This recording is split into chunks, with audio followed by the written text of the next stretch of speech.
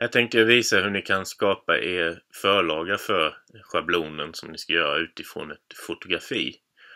Och det jag behöver göra då är att skapa kontraster mellan vitt och svart, eller där det ska vara färg och där det inte ska vara färg. Och jag tänker utgå ifrån det här fotografiet, och det jag gör nu det är att jag duplicerar lagret här. För nu vill jag ha kvar ursprungsbilden, så nu bearbetar jag själva det här bakgrundslagret. Och då tänker jag att jag använder filter för det. Då finns det filter gallery. Och här finns det en mängd olika filter som man kan använda. Och i det här fallet man kan använda stamp, torn edges och så vidare. Jag väljer i det här fallet note paper. Och nu ser ni att den blir lite grå här, men det kan vi bara åtgärda sen. Det jag vill åt nu är liksom den här generaliseringen, antingen färg eller inte färg. Och då kan man dra i reglagen här för att justera hur mycket som ska synas. Och ni ser att det här, om jag drar nu upp här så blir det en ganska hög kontrastbild. Och jag försvinner en hel del av informationen här. Därför kommer jag göra så att jag gör den här i flera lager. Så att jag kommer att välja olika nivåer av balansen här mellan det mörka och det ljusa. Och här tänker jag att här ska jag få fram själva det vänstra ögat. Och lite av kroppen som utgångspunkt för min slutgiltiga stencil. Så jag väljer OK. Sen så duplicerar jag lagret igen. Bakgrundslagret. Och nu kan jag stänga den där så att jag kan se här sen vad jag gör för justeringar. Gå in på filter gallery igen. Jag använder samma funktion som innan, note paper. Och jag gör den lite mörkare här bilden så att andra detaljer kommer fram i bilden. Och nu får jag lite av munnen, jag får lite mer av näsan här, jag får även ögonbrynet och håret börjar träda fram lite. Och lite käklinjen. Så där trycker jag OK. Så nu har jag nummer 2 av den här bilden. Och här kan jag ju, beroende på hur mycket detaljer jag vill ha fram och hur ursprungsbilden är, så kan jag ju fortsätta att göra några stycken varianter här på den.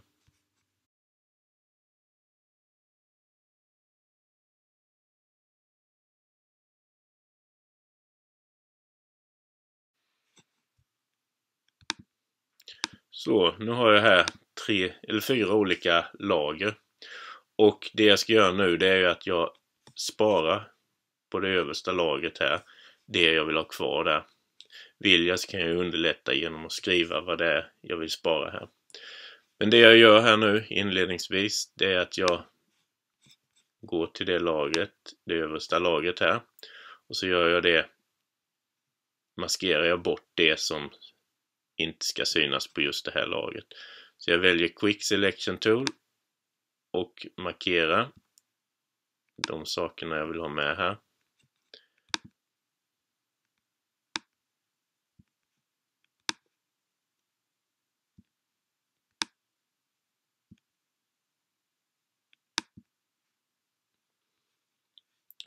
Och sen så gör jag en lagermask. Och då träder underliggande lager fram. Här kan jag ju nu så att säga bättra på den här lagermasken. För nu ser ni att det försvann ju delar här.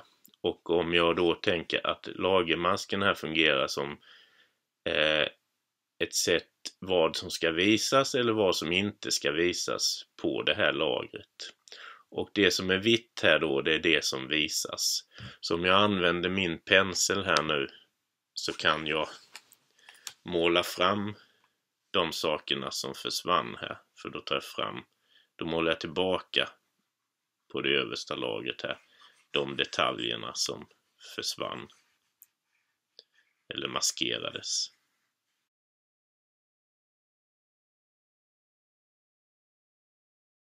Och sen gör jag likadant för varje lager här.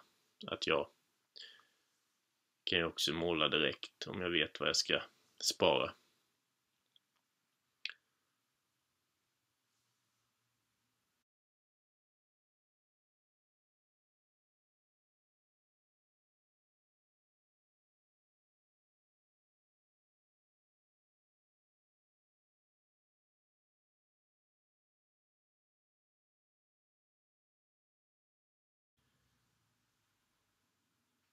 När jag sen är klar med mitt arbete så kan jag se till att markera de här 4 lagerna och så kan jag slå ihop dem så att jag får ett lager. Och nu kan jag också då ändra på levels här. Då är det här den gråa delen och då ska den bli svart så vi flyttar markören där.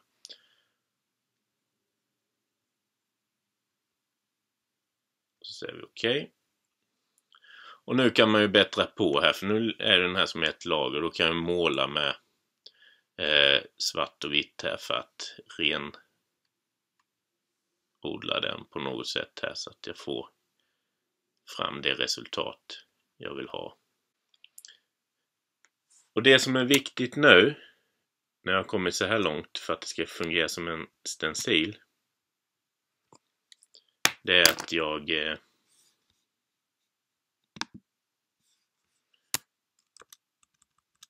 om vi tittar här på ögat till exempel här och det ögat också, så är den här vita här isolerade ytan, den måste ju ha koppling till det som utgör schablonen. Så jag kommer skära bort i schablonen allt som är svart och sen allt som är vitt ska så att säga vara kvar av schablonen. Och då måste jag ju här se till att det finns en brygga eller en bro emellan här.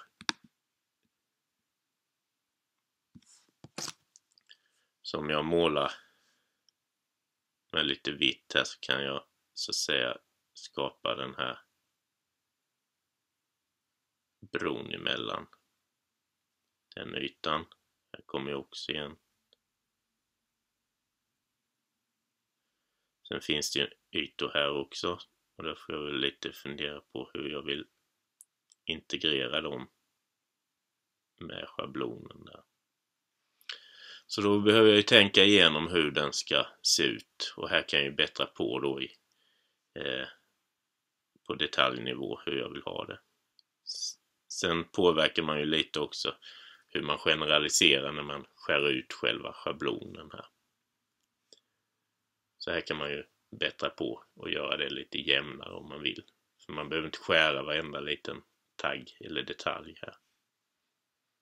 Här finns en naturlig utgång till omliggande schablonen. För allt som är vitt ska ju sparas. Så när ni har gjort det så kan ni skriva ut det. Och sen skära ut det på papper eller overheadplast. Skriver man ut det på overheadplast direkt så är det ju, har ni bilden där och så kan man bara skära ut efter det. Okej, det var det jag skulle visa här.